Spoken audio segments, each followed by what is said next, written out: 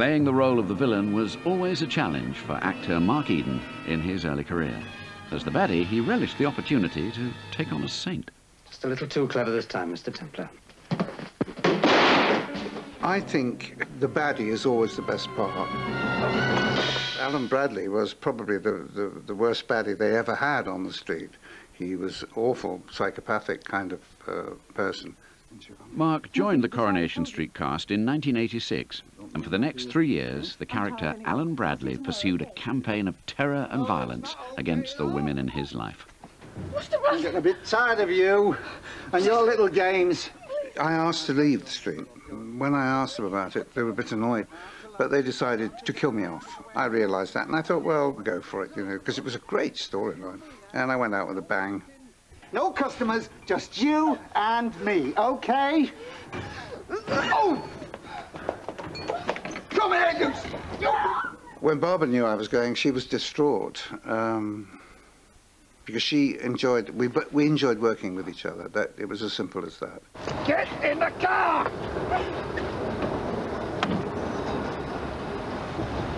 Go back, you stupid bitch!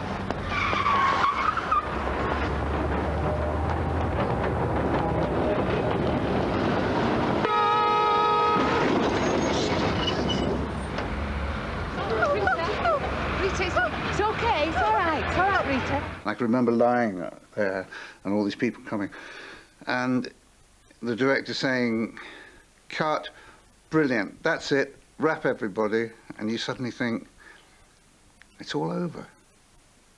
4 years, you know, that's it. Got up off the pavement, all the extras looked at their watches, all the lads started de-rigging and all that, you know, and you think, oh, okay.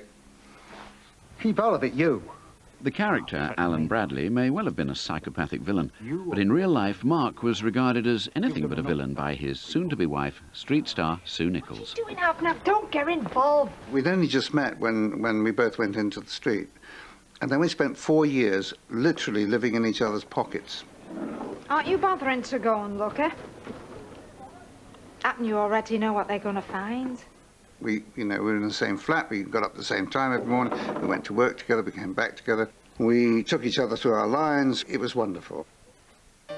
Sue and Mark married during their time on the street. When Mark left the programme, Sue encouraged him to take up writing. Mark now spends the majority of the time they're apart researching and writing at their London home. So I started to write, I wrote a farce because I heard that was the most difficult thing to write. I've had a limited success. I wrote a musical with my son about William Hogarth, which was done at the Bridewell Theatre in City, and that went terribly well. Mark was also given the idea for a book which would investigate the background to the story of the 1920s Thompson Bywater murder. After months of work and with the help from several friends, he has now successfully completed and published the book, Letters from a Suburban Housewife.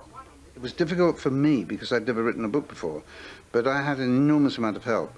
Is it annoying that, you know, people only know you could be run over by a tram? A little bit, yeah, because, you know, I've done, in my life, I've been in the business 45 years now, and I've done an awful lot of things in there. So I feel I have left the street. I've broken the umbilical cord that I had, but I do watch it, and I'm very protective when people criticise it.